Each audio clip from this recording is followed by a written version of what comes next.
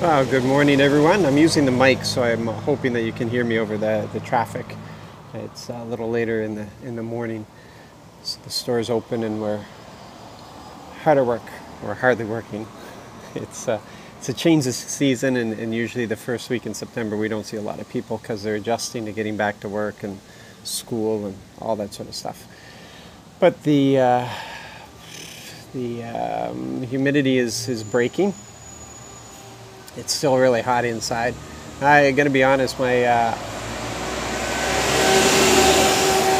thinking isn't all that straight right now. It's just my brain is fried. Hanging out in that kind of humidity for so many days and for so long in the day, it's just it's not as sharp, and it's not processing, and some of my barriers aren't in place, and some of my filters are a little damaged. So it's yeah. So that's where I am right now. But knowing that we have a healer, and he knows his body, he occupies his body, and he is my protector, my defender.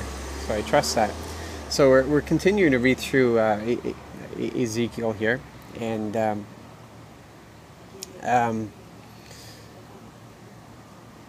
the last chapter we read today contained a lot of stuff, and one of the things that was being said is that the person who's been given the assignment to look for the enemy, if he sees the enemy and gives the warning cry and nobody does anything about it, then their death is upon themselves. They're the ones who didn't respond to the warning, and then at the same time, if the person who's watching and sees the enemy coming and doesn't announce it, then all the deaths that ensue are upon that one person. And it really is a warning. For those of us who know the truth, we're supposed to be sharing the truth. And it doesn't mean that people are going to respond to it, but we have a responsibility, and we have to discharge our responsibility the best that we can, and under the talents and the giftings that the Lord has given to us to do such. And that's done through friendship. It's done through all kinds of ways. But that is our responsibility, and we need to go with it. Now, the part that I really wanted to touch on, though, was what he was saying, and it's good news. I love this good news. That the wicked, if the wicked are never completely lost. The wicked are those who are in rebellion, those who, and remember that here I want to stress that the prophet is talking to the nation of Israel. God is telling about the nation of Israel. This isn't about the whole world. This is about Israel. And these are his children, and they should know better. And so the way that we have to apply this is talking to the church. And those who have turned away, those who are doing their own thing, those who have been following wrong doctrine, those who are making up their own gospel to fit their own selfish indulgence. Is really, that's what we need to be comparing it to. And the Lord is saying here, and we all live by this is the gospel, that if the wicked turn from their ways and turn to the Lord, that they will be saved. And that's a given. We live that reality. That's our mission. That's our purpose. Is to help people see the goodness of the Lord, and that they would turn away from their self-destruction. But the other part that he says there is that a person who trusts in their righteousness and does their own thing, their righteousness will not save them. And that's that's an important thing that we speak about in the church.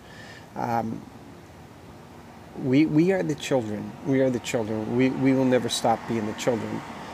We are not sinners saved by grace. We were sinners, But we don't identify to that anymore because that is not our core anymore. That is not our nature. We've been cut off from that. The sacrifice of Jesus Christ cut us off from that.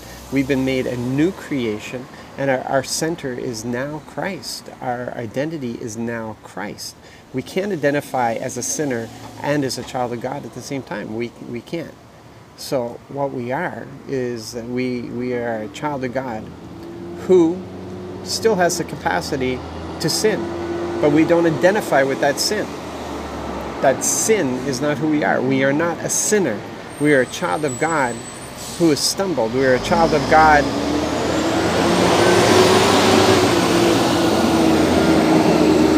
who has chosen incorrectly. That's who we are, and that's what we have to keep in mind. So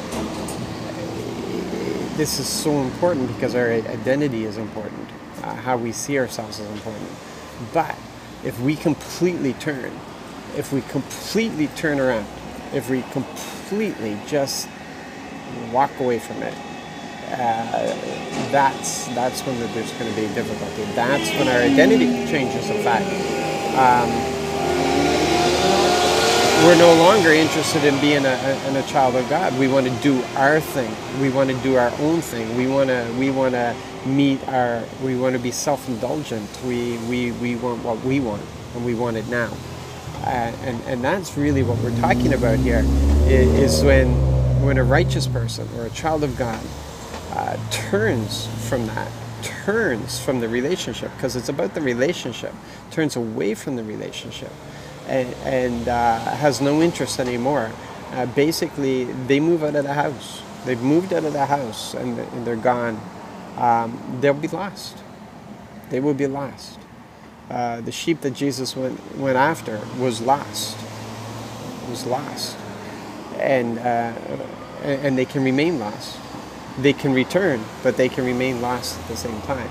And that's what we have to be on guard for, because it doesn't matter who you are. If we are not maintaining our garden, if we are not maintaining that relationship, if we're not pressing in, if we're not growing, then we can grow away, and wickedness.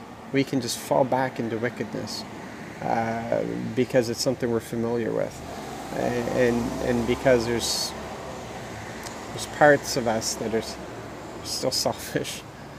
And but don't confuse it. Don't confuse that. There's a difference between re-entering rebellion and making wrong choices. You can make an occasional wrong choice. That doesn't make you a sinner. It makes you a child who needs to repent. That's what you have to keep in mind. And there's all kinds of scripture that backs that up, but we've been talking about this for a while. So you just keep that in mind, and the good news that we walk away with this is that the wicked can be saved. Yeah, isn't that awesome? Because I'm saved, and I was wicked. Yeah. So you be blessed, encouraged, and have a great day.